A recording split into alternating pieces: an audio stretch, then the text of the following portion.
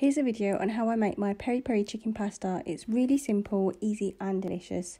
So to start off with, you need 500 grams of chicken thigh meat.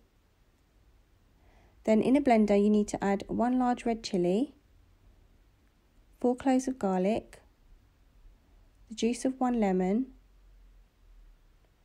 2 teaspoons of white vinegar, 1 teaspoon of hot pepper sauce, 1 teaspoon of salt, 2 teaspoons of smoked paprika, 1 teaspoon of dried oregano, and a 1/4 cup of olive oil. Then you need to blend this until you have a smooth consistency, and then pour this marinade over the chicken thigh meat and mix well. Then you need to leave it to marinate for around half an hour or overnight if possible. Then boil some farfalle pasta, and while that's boiling away you need to save 100 millilitres of some cooking water and set this aside. Then in a separate pot add some olive oil and fry your chicken that you marinated earlier for around 4 to 5 minutes until it starts to change colour. Then after 4 to 5 minutes you'll notice the chicken has started to change colour.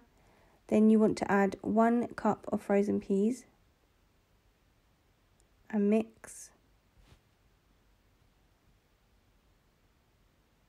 And then cover and cook for around 10 to 15 minutes on a low to medium heat.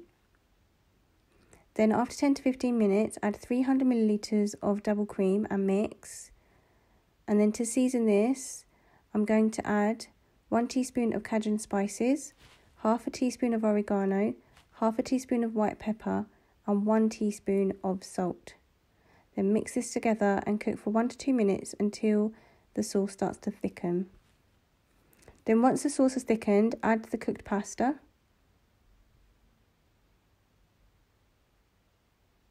And mix until all of the pasta and the sauces combined. And then at this point you can add some more salt and pepper if you wish. And then to this I'm going to add some pecorino cheese. If you've got Parmesan cheese you can add that too, or some cheddar cheese, whatever you have available. And then also the cooking water that we saved earlier, add that now as well. And mix together until all of the sauce and pasta is combined. And that's it, that's my peri peri pasta. It's really simple, easy, and we absolutely love it. Please do give it a go. Let me know what you think in the comments section.